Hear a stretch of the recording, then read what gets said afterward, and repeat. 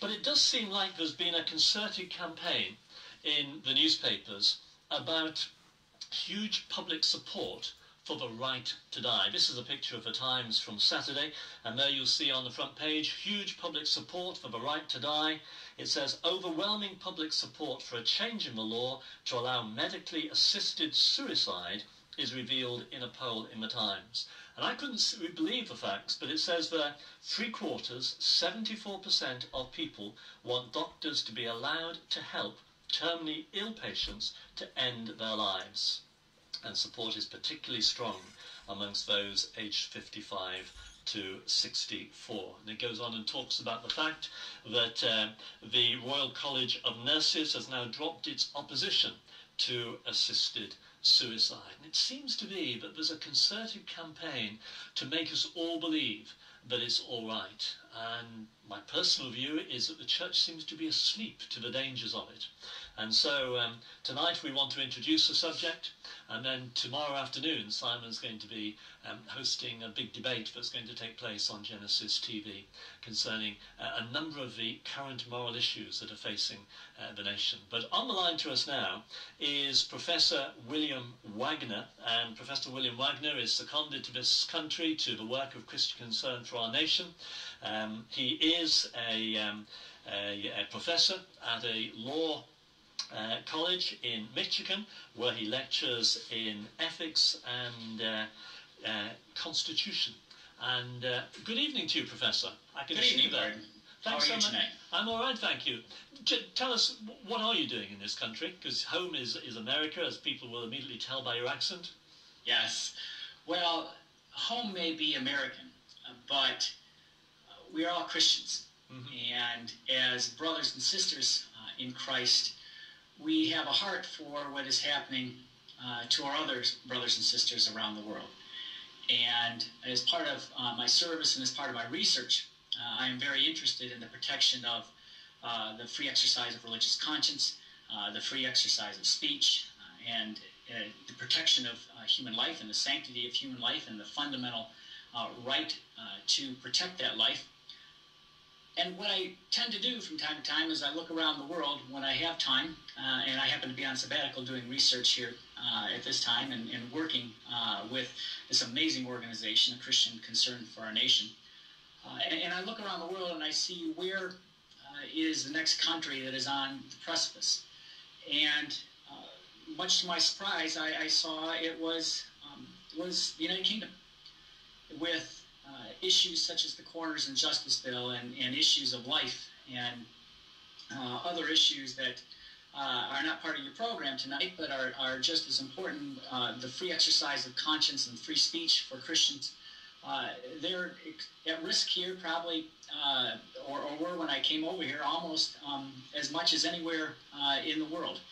And it is wonderful to see Christians such as at Christian Concern for Our Nation standing up and speaking truth and taking these messages to the church and then seeing the pastors.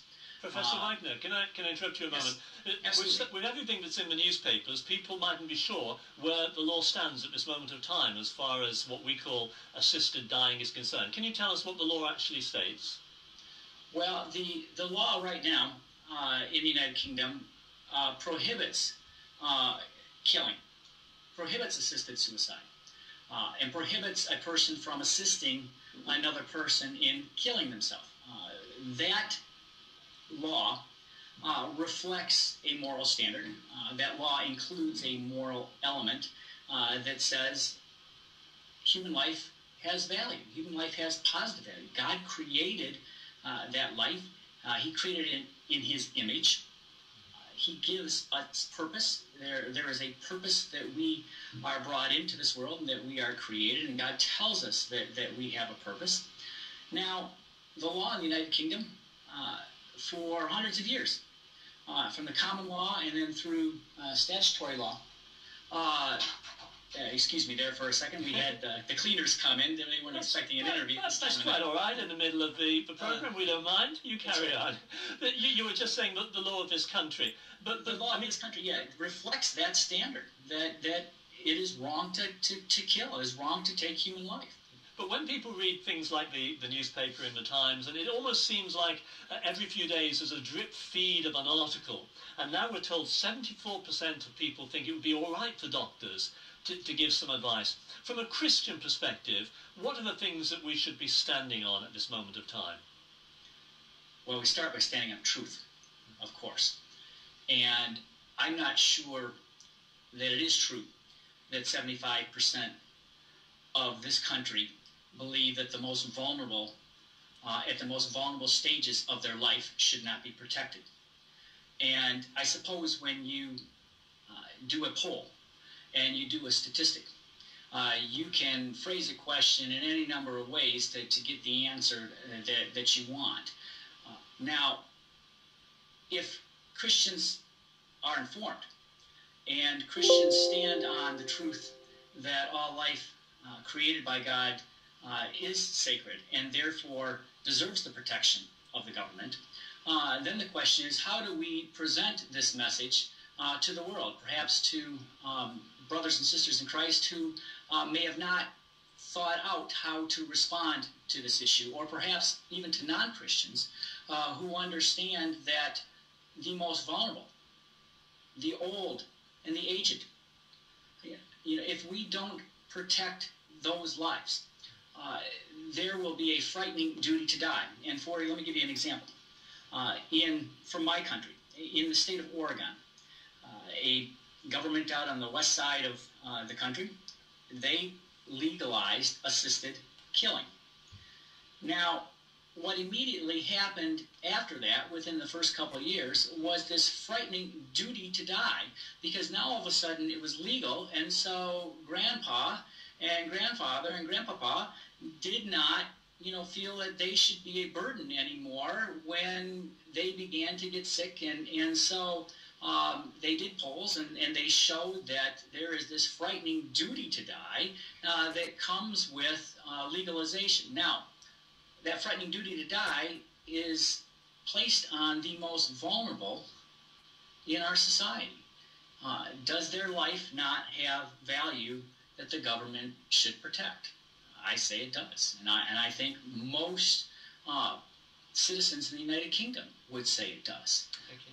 Professor Wagner, supposing our viewers tonight are having a cup of coffee tomorrow in the middle of the morning at work, or they're standing in the queue at the bakeries, and somebody begins to talk about the issue of euthanasia, assisted dying, and says, well, you're out of step with public opinion now. Look, even the nurses are neutral on the issue now.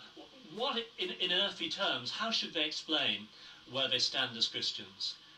In earthly terms, I would respond that the nurses did not, number one, endorse assisted suicide, and number two, the British Medical Association, from what I understand, opposes it. The American Medical Association and other medical associations of the world strongly oppose it. And I guess what I would do is I would perhaps go on Google and I would print out a copy of the Hippocratic Oath.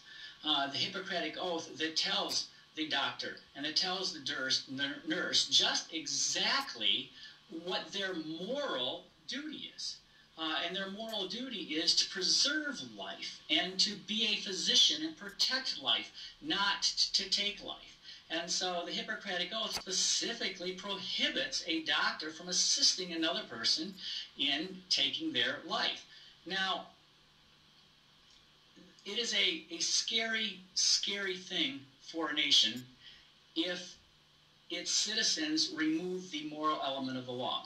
Now, again, you asked, how do we respond to someone who is not a Christian? Well, I think the answer to that is that you can ask them should the law include a moral element? Should there be moral reference points that we look to? Now, you don't have to read a law and look in a statute book to know that stealing is wrong.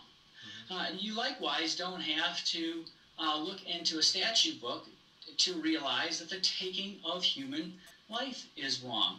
Now, when Nazi Germany removed that element of the law, most of the world is aware of the atrocities that ultimately resulted in the Holocaust. What most of the world does not know, though, is that prior to the Holocaust, tens of thousands of Germans were convinced by their government to bring their own children, their German children, into euthanasia centers and have them euthanized if their hand, perhaps. I had a grandmother tell me about her grandson who was brought in by her father and euthanized because he had a deformed finger and he wasn't perfect.